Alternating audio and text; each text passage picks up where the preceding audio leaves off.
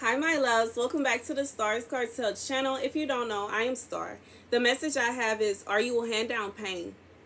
The scripture comes from Micah 4:3-5. He will judge between many peoples and will settle disputes for strong nations far and wide. They will beat their swords into plowshares and their spears into pruning hooks. Nation will not take up sword against nation, nor will they train for war anymore. Everyone will sit under their own vine and under their own fig tree, and no one will make them afraid. For the Lord Almighty has spoken. All the nations may walk in the name of their gods, but we will walk in the name of the Lord our God forever and ever. So God is saying for someone, God, like, even when I wrote this down, I was like, God was like, or else. Okay, so for someone, there is somebody that is coming against you. There is somebody that is seeking to start a war with you, or there may be several people, okay, with the scripture saying nations, okay, there may be several people that are seeking to start a war against you. They are seeking to go against you. God is saying that they will find their peace with you or else.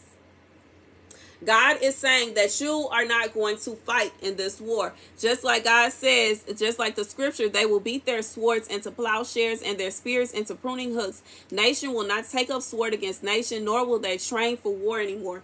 God says he does not want you fighting nobody. You're not fighting nobody. Like, put the fist down. Put the boxing gloves down. Okay, you don't have to fight nobody. Nobody. God says that he is going to settle this score for you. He is going to settle it. And he is going to have you sit over there and them sit over there. And that's it. It's finished. It's done. Like, y'all are not going to keep going back and forth with each other. And if this person continues coming after you, they will have to deal with God. God says, or you will hand down pain. He's saying he will hand down pain to them if they don't leave you alone.